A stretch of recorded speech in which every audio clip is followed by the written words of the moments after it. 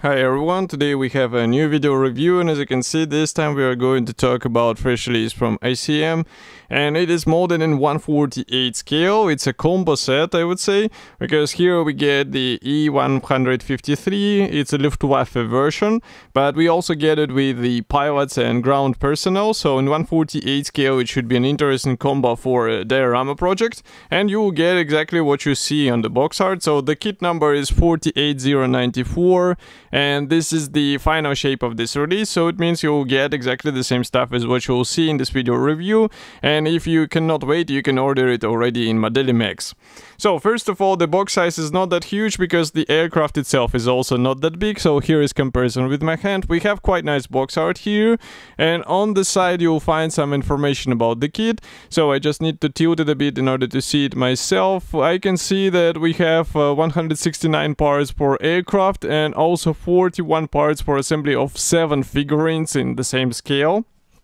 And then on the opposite side you can see the marking options. They are quite colorful. As you can see, 2 aircraft will have the yellow coding and 1 has the red coding, so we will see it a bit more detailed way when we will be checking the marking guide. Now I just need to cut through the plastic tape in order to see how this top cover can be removed.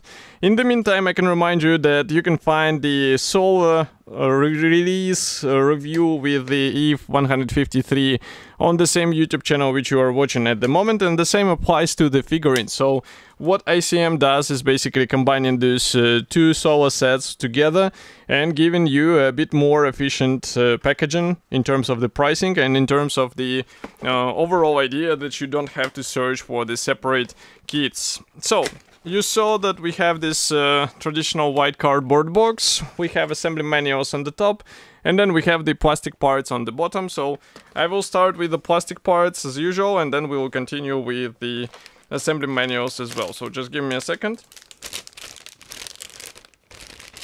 The aircraft plastic is not exactly completely new, but it's still looking good, and you will see it now with your own eyes. So first of all, let's start with the frame A1.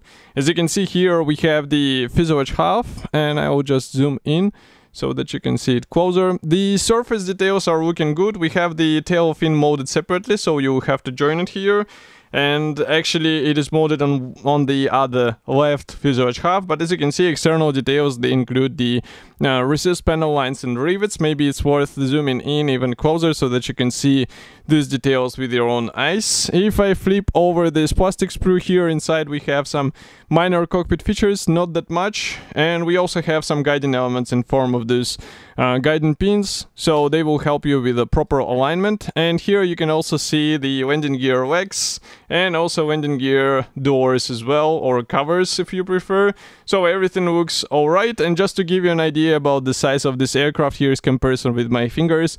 So it's not that huge aircraft, and it wasn't that large in the real life as well, so that's why we will not get a big assembly here. And for some modelers this is actually a good thing, because they will be able to focus themselves on the I would say fine details of this build. So here is the left half, and you can see what I was talking about. We have the rudder and the tail fin pre-molded here, and it's not difficult to guess that they will serve as the guiding element as well. So this is a, I would say, quite smart design. It's used among some other ICM aircraft kits as well, so that's why I know that it works, and here it should be working fine as well. So now we can proceed to another plastic sprue which is dedicated to various armament. Here we have various bombs which will be installed under the wing. We have also the special attachments which will be holding these bombs in place, or were holding on the real aircraft as well. And each bomb should be glued out of 2 halves, except of this smaller type ones. As you can see, they are molded as a one-piece parts, but I guess it's expecting because they are very tiny. Next we have the clear plastic sprue. There is only one plastic part, and I will show it in a second. And I guess it's not difficult to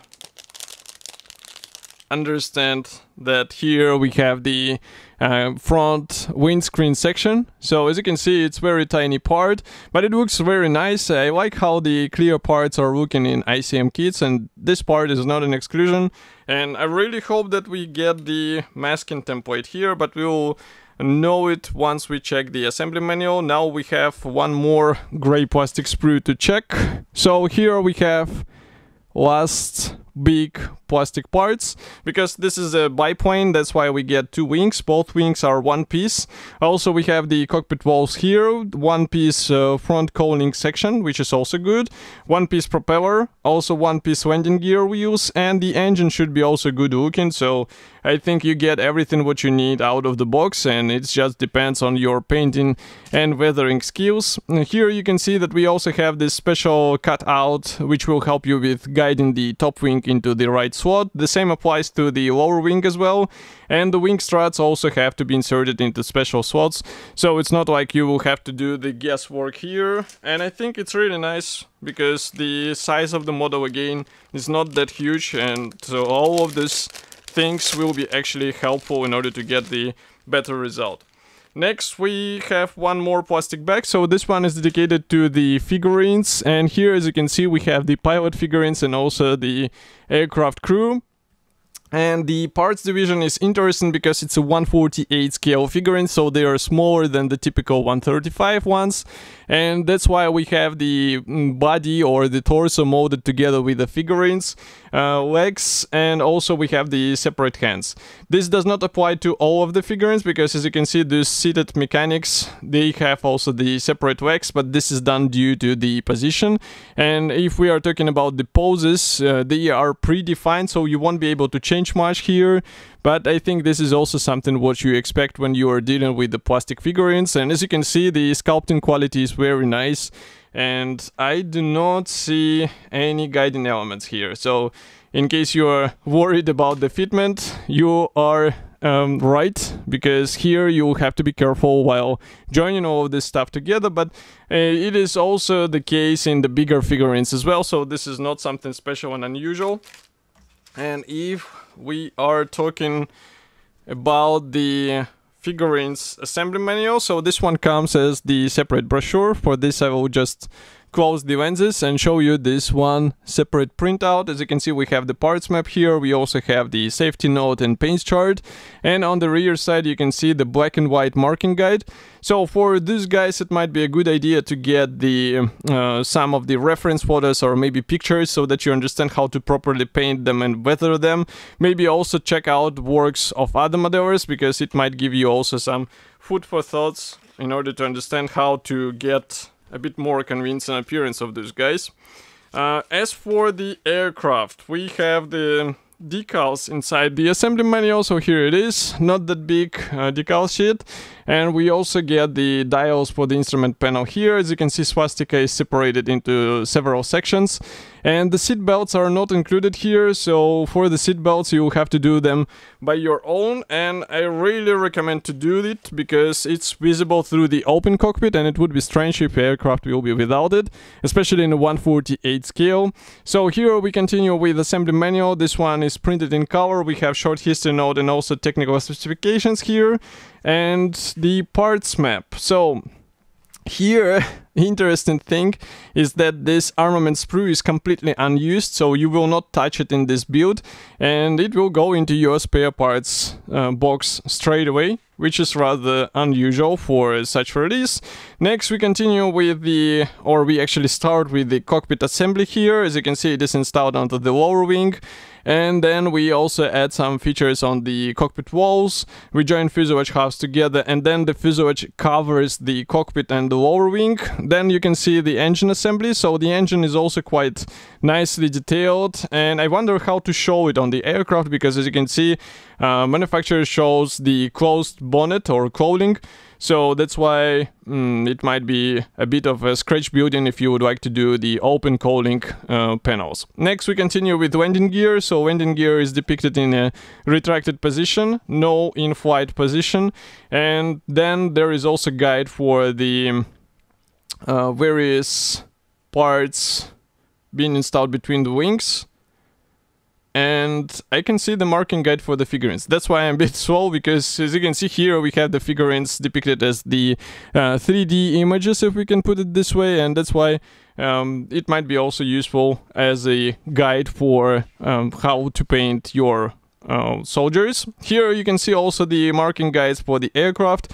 So this one is from 1942, another one is also from the same year, but as you can see, the marking is slightly different in terms of the main color and also the coding color. And here you can see also another interesting shade combination, because we have the lower yellow wing. I think the previous aircraft did not have it, right?